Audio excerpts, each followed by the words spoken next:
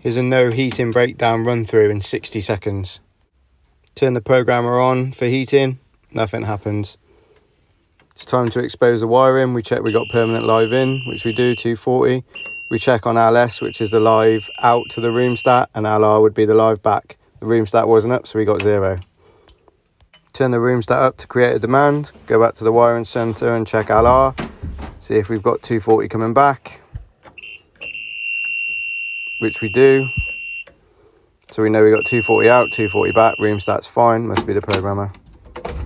Remove the programmer, throw it out the way, and go and get a new one.